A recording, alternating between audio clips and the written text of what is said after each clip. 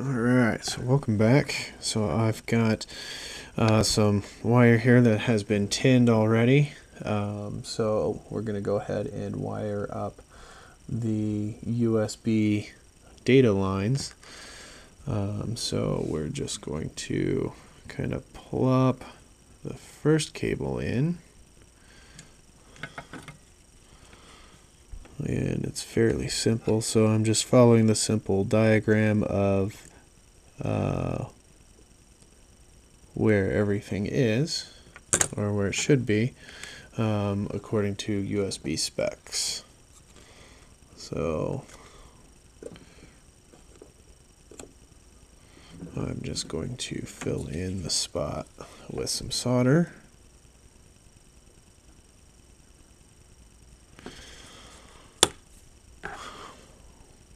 Which is fairly simple.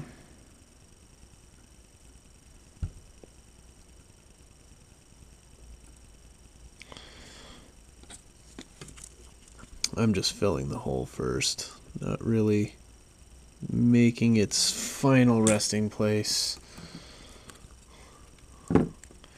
just to make life a little easy.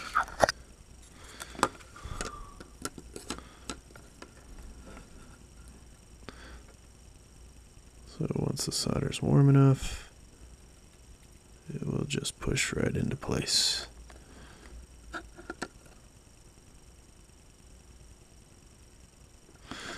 Okay, so now that we have these two completely soldered in, we'll go ahead and trim off the excess.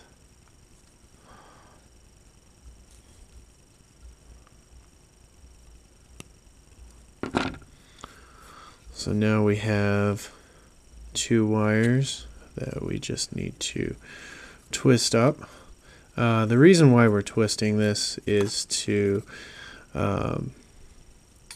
reduce some of the white noise that can be produced with just a straight wire.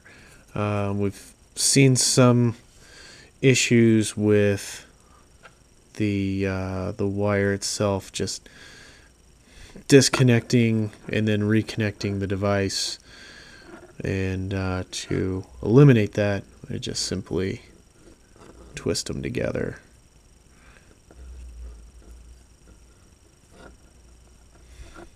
And it basically creates a shielding for it. So now that we have our twisted wires, that is good to go. So now we have the USB wired, and now it is on to the power. So we will trim these guys down just a smidge because we don't need all of the extra wire here. It's not being poked through. These are just simple pads. So let's point that down just a smidge. And let's solder these just a little bit. Kind of give it some space on the pad to adhere to.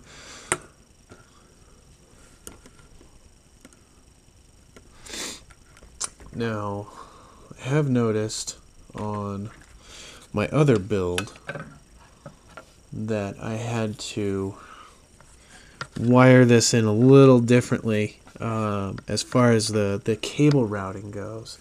Let me grab that guy real quick. So I had to kind of make way around this piece here,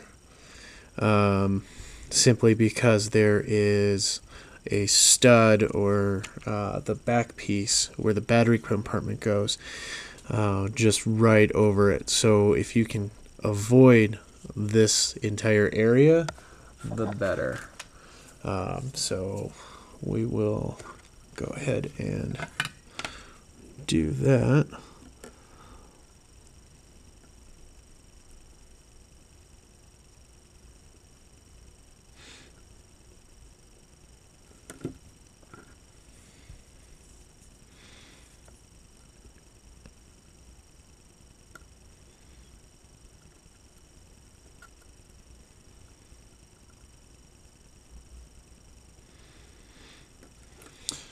And when you are soldering, make sure that you do a full connection on it, because if you do like a space in between the solder, it creates what's called a cold solder joint.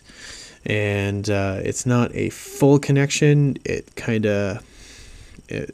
Not enough electricity can get through, even though we're dealing with super low voltage and very low amperage. It does not make a good connection. It won't go all the way through. So make sure that the wires are touching the pads instead of having the solder completely in the middle and you just goop it on there. Can't stress that enough. I've seen it happen on the forums so far, and seen a lot of weird issues. So make sure you do that and you should be good. So now that we have this all squared away, I don't have another speaker for this build, so I'm going to build it without the speaker at the moment. Because once it is all together and complete, it's just simple as wiring one up as so. So it's just finding what your negative and your positive on your speaker is. A lot of times it is labeled for you, so it's easy to put in for you. But yeah.